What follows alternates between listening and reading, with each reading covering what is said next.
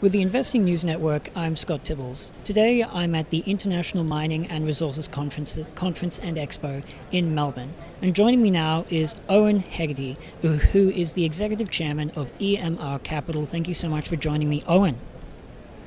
G'day, Scott. So, Owen, can you just tell me a little bit firstly about what EMR Capital does? Yes. Well, EMR Capital, Scott, is a private equity fund. We are based in Cayman, we're based in Hong Kong, we have operating office here in Australia. We're mining only, we're sort of control position type people.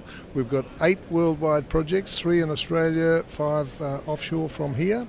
And we're a 10-year fund, and our favourite commodities are copper and gold, also coking coal and potash. So we focus on those 4 commodities, we focus on operating improvements, we've got big projects around the world, and we're looking for more.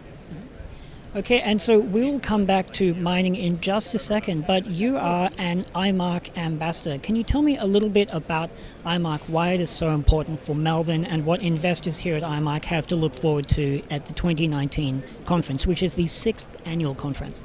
Yes, okay, well thanks for that, Scott. Yes, I am indeed an IMARC ambassador, so I was one of the people associated originally, I suppose, with helping to set it up.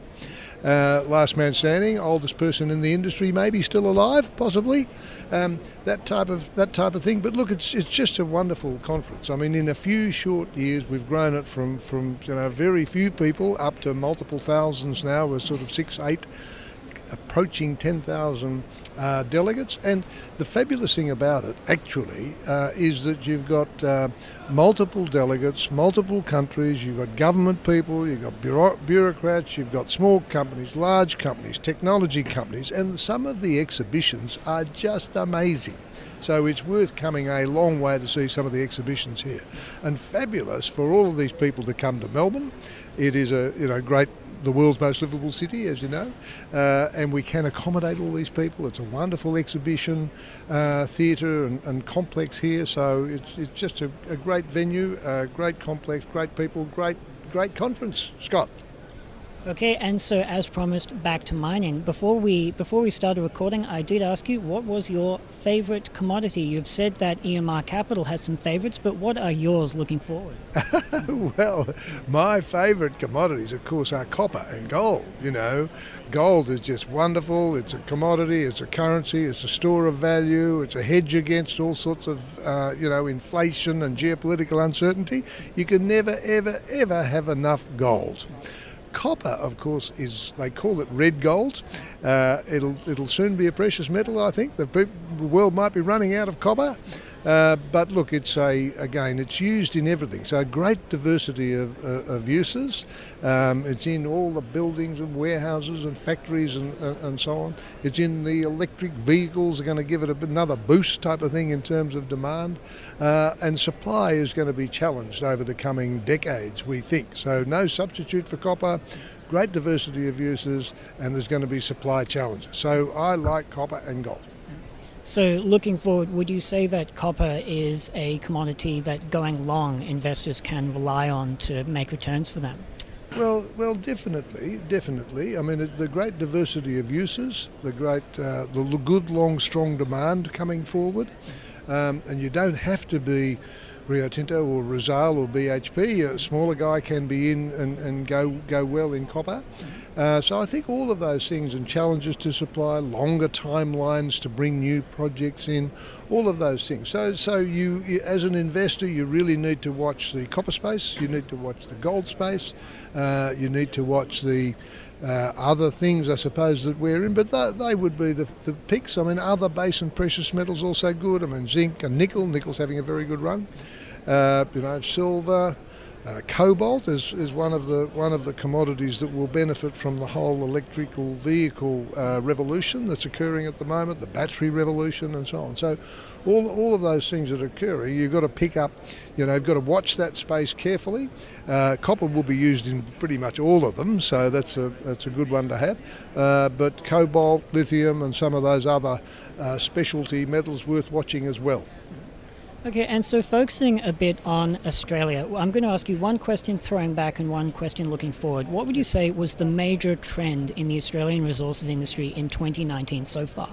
In slowing the industry, did you say? In the Australian resources industry.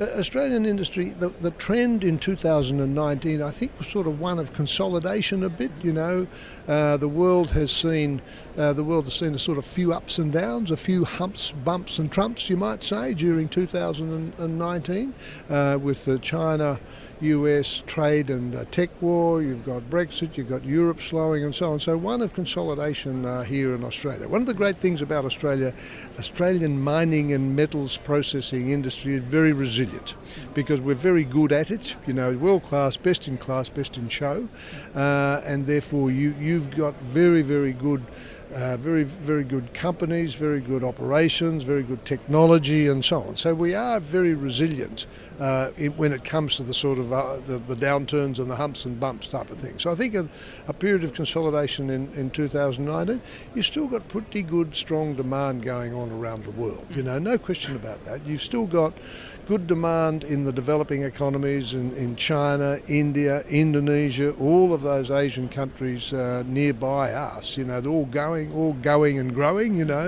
so that's okay. And the other developing countries around the world, as I say, they're all looking to get on that superhighway of economic growth and sustainable prosperity. That's what they're all trying to do, and so we think that will be an underwriter of continued strong demand for our commodities.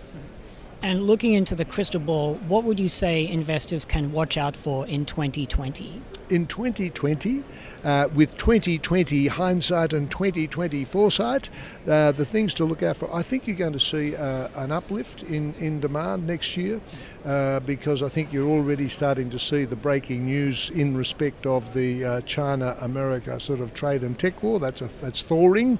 That's thawing coming good. You'll have Brexit over with. You'll have Europe starting to see increased demand. You're also going to see it's continuing to come from India and Indonesia and China with the Belt Road Initiative and all the other infrastructure investments they're making. So you're still going to see good, strong demand in 2020. So I would get invested. We're looking for projects now and taking the opportunity now when things are a little bit down to try and invest in projects and in operations to get set for 2020 and beyond. Okay. And which commodity would you say you're the most bullish on for 2020? Well, I think all of our favourite commodities like copper and gold, I like them both. The other precious metals, very good. You've got to be carefully select your specialty metals in the EV space. For example, cobalt we like. Well, in the bulk commodities, we always like iron ore, because the steel industry, the blast furnace technology is set. You're going to have a diet of iron ore. You're going to have a diet of metallurgical coal.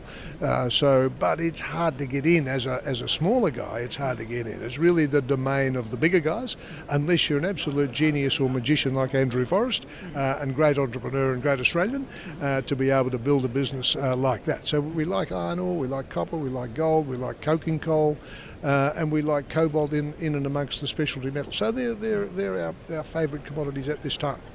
Okay, and just so wrapping up, for our foreign investors, why should foreign investors look at Australia? Why should they invest their money here? Well, look, I think because for two or three reasons. First of all, as I said a little bit earlier, you've got world-class operations here. You've got world-class technology, world-class operations, got very good scale, and all growing very well. This is the best place in the world for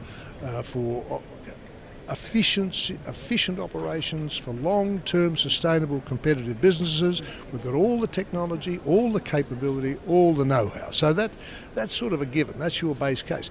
But not only on that sort of technical side, you've got a terrific governance regime here too, in respect of the ASX platform for listing, all the rules and regulations. You know exactly where you stand from a governance perspective. And it's not just the regulatory governance, it's also also your whole ESG regime, environmental, social, governance, all wrapped up together.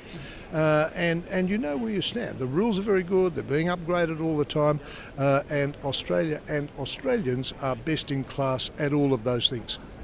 Fantastic. Well, thank you so much for giving me a quick look in at the situation here at IMARC. Thank you, Owen. Lovely. Thank you very much, Scott. Good to see you and good luck. Wonderful. And once again, I'm Scott Tibbles with the Investing News Network, and I've been speaking with Owen Hegarty of EMR Capital.